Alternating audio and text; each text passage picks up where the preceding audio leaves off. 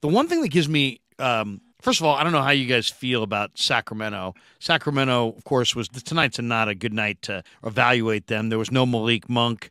They were without Monk. They were without Sabonis. They were without who else? I mean, they had Fox, Fox, Sabonis, Monk, Herder. Herder. I mean, they basically, are just tucked it away for the playoffs.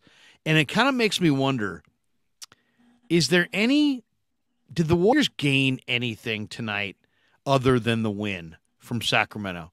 And I bring this up because I remember the year when the We Believe Warriors took on Dallas at the end of the year, and Dallas basically just phoned it in. And that actually allowed Golden State to get in the playoffs. They could have showed up and played to the end of the schedule and not played Golden State. Instead, they didn't show up, didn't play their guys. Golden State got in. Golden State beat Dallas and pulled one of the great upsets in the history of the NBA playoffs. Did the Warriors gain anything mentally, emotionally on Sacramento by winning in their building tonight? Or is it just because there were so many key contributors for the Kings who didn't go?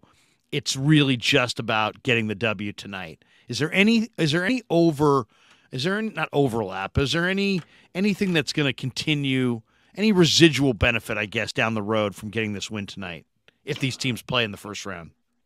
I think the fact that you played at the Golden One Center, or the Splash Brothers had a good game. You're getting acclimated to the lighting and Yep. whatnot.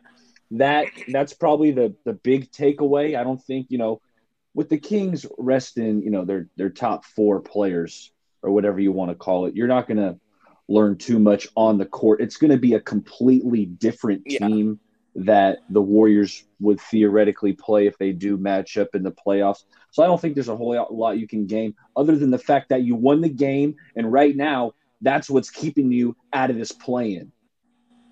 Right. That's the big thing is the plus is the win, stay out of the play-in. I do think, like you said, Baller, there is the Warriors are the most seasoned team in the league. So they know what it takes to win in the playoffs. And they know that, they played, the B team tonight. So they know if they match up, they're going to be playing the A team. But to Baller, what he said is going in the vibe of winning, being in the locker room, that same locker room, coming back next week to it. There's a feel like, hey, it's not going to be like, oh, we got this easy, but there's a better feeling than walking away with a taste of a loss. I actually would disagree to a certain degree because they were able to get a look at two guys tonight that they didn't necessarily know were going to be in the game plan. Trey Lyles, I think, was viewed as kind of a good, solid player, but he's probably better than that. So I think that the Warriors would go back now and figure out what they need to do when he's on the court. I mean, he looked really, really good, and also I think that they had planned for Davion Mitchell, to kind of be that Curry stopper, if you will.